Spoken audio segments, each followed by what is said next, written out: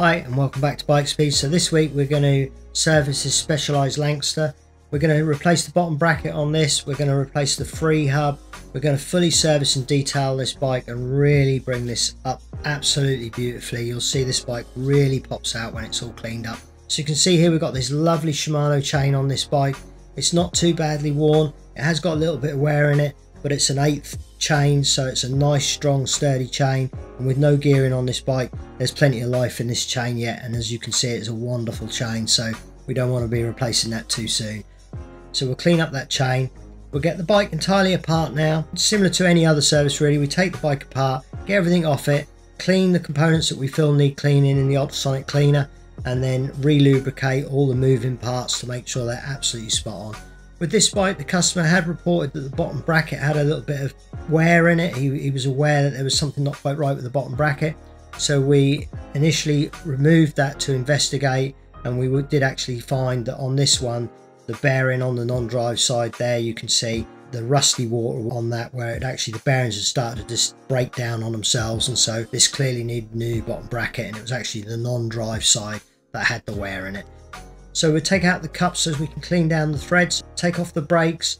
Brakes are always one of the points of a bike that really always needs servicing, because you get a lot of build up of debris from the spinning of the tyres. It will always pull up at that top point and then run into that brake, and you can see there the debris is built up on that brake, so that's well due a service now. Even on a bike of this nature, those components really do need a good service. Take the bottle cage off as well, because we're going to actually lubricate the bolts on that one. So now we've decided what's going in the ultrasonic cleaner. In the instance of this bike there was no derailleurs, so it was quite a routine simple clean down. So our ultrasonic cleaner has a water soluble degreaser in it. I run that for about 15 minutes for parts like this with no heat. Just wash down the parts afterwards, wash off that degreaser. The pedals didn't go into that, they sat outside of the degreaser, so I just washed those down so that we don't disturb any of the greases in the pedals, because the pedals were absolutely fine and didn't need any work. And then we just use our lubricants off our lubricant stand there.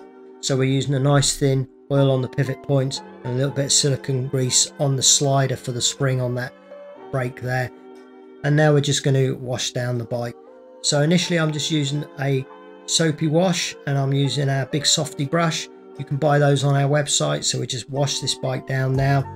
That helps agitate all the dirt on the bike, and then I will dry down that frame with a microfiber towel before I go through our polishing routine. So you can see that we do things like the saddle, all the frame, handlebars, and then we just dry that down with a nice microfiber towel. That will really lift off that dirt, lift off that water before we polish the bike. So now I'm just going to use our super resin polish. This is the Auto Glim range that we also sell on our website. It's a nice creamy oil, and you can see there it will really get the marks off your frames.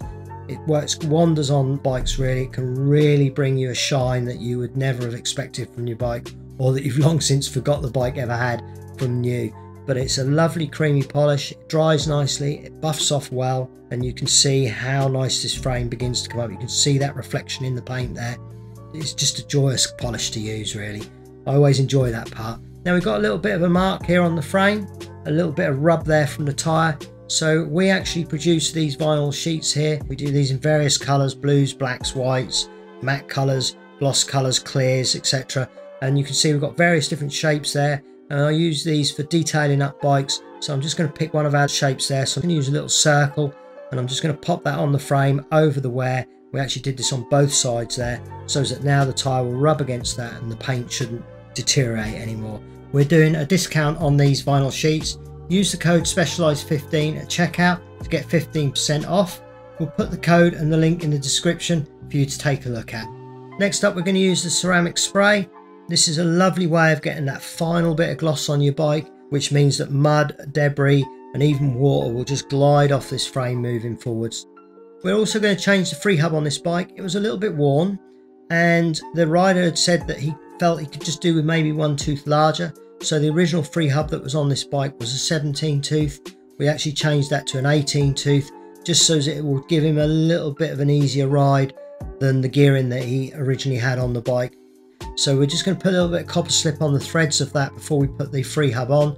So on goes the free hub. We then torque that up correctly so that we know that that's absolutely solid on there. And then I'm also going to turn the tyre so as the logo to the tyre is over the valve. It's just an aesthetic thing that I like to do, but it also helps you to identify where a puncture was within that tyre. Should you get punctures moving down the line, you kind of know where your valve was in relation to the tyre, in relation to the puncture. So I always like to line up my logos on the tyres with the valve in the wheel, and it just looks nice. I mean, having that logo over there, it's just so much nicer than it being randomly around the side of the frame. Again, a little bit of copper slip on the threads for the bottom bracket, which we've now cleaned those threads up and that cup as well. And then we'll get that new bottom bracket in there. All the greases you see in these videos, in these syringes, we also sell those on our website, so do check those out. It's currently the only way we can finance our YouTube journey. Simon works incredibly hard on these videos for very, very little really. So do check out our website and give us a little bit of support that way if you can. Copper slip on the thread to the bottom bracket there as well. And then I also use a little bit of general purpose grease there on the taper of the bottom bracket. And then we put in the bolts that hold on the chain set there. And then we torque those up just to make sure they're absolutely spot on. So both sides, and we're quite happy there. And then we'll get the brakes on. So again, copper slip on the threads, that will stop those binding. And you always want to put plenty of copper slip on the actual bolt for these, because you do get debris build up inside those forks. But we've got a little trick there that we'll show you that will save some of that debris that you get inside the bolt hole for the front brake. So get both brakes on, everything all as it should be, and then we will adjust up those brakes. Again, thumb adjusters, they're all lubricated. I like to lubricate the threads on those because they'll bind gradually over time. And then we're beginning to get the wheels on now. Front and rear wheel, looking absolutely beautiful. On goes that lovely chain. I mean, look at the way that comes up with an ultrasonic cleaner. It looks as good as the day it left the factory now. So we're very, very happy with the way that chain came up. And I also lubricate the threads there for any accessories that are on the bike, because they're very prone to binding, especially if you've got a stainless steel screw into an aluminium riv nut. Check the brakes. As you can see, everything's running smoothly, and then we torque up the bike. We actually released the brakes because these bolts, we needed to release the cable a little bit to make sure that these were correctly torqued. And as you can see, both levers were very, very loose on this bike. So I was actually quite glad that I did that. But we're now running through with the torque wrench. So we do the cockpit, including the brakes and the stem. Line up that logo there on the bearing cap, because I like to line up those logos. They'll often turn and people don't realise that you can actually reline them up after you put the tension on the bearing. And then the little trick I just mentioned, we're just going to put one of our vinyl detailing stickers just over this hole. Again, they're on the sheet to make sure that you can keep that hole nice and clean, so that you should be able to remove that front brake in the future moving forwards. And again, we continue talking through the bike, getting everything absolutely spot on. You can see there another loose bolt, and the saddle, again, another little tweak on that one where it just needed torquing correctly. So we just run right the way through the bike, and I'm now beginning to know that I'm almost there.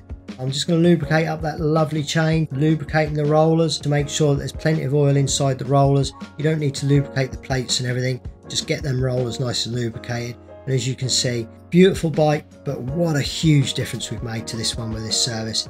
It looks cracking. It looks lovely and shiny. Everything's working. This will be a thrill to ride. Single speed bikes are always a joy to ride, and I think this rider will enjoy this one moving forward. So if you have enjoyed this, please do subscribe, drop a comment in the comments below, and we'll see you again next week. Bye for now.